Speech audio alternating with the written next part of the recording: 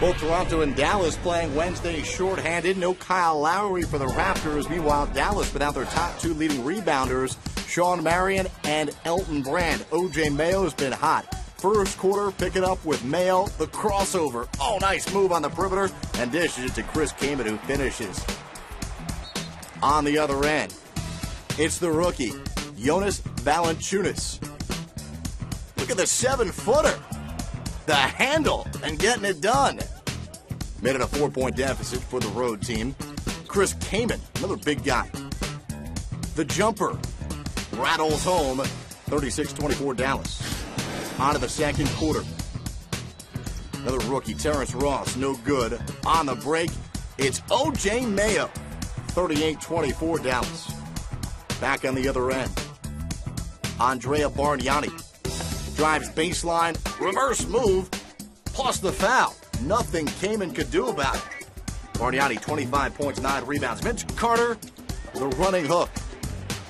Dallas led 61-50 at the break. On to the third quarter. More from Dallas. Kaman stepping a little further out. No good. Brandon Wright, the offensive board, and puts it up and in. 12-point advantage for the home team. DeMar DeRozan driving and using the window as his friend. 9-point game as we go to the fourth quarter now. Back to the O.J. Mayo show. Mayo thinks about it for a while and then drills it. 95-81 Dallas. Jose Calderon up top. Amir Johnson the finish. 97-88. Toronto still hanging around. Bargnani gets the offensive rebound. No look pass. Dominic McGuire the layup.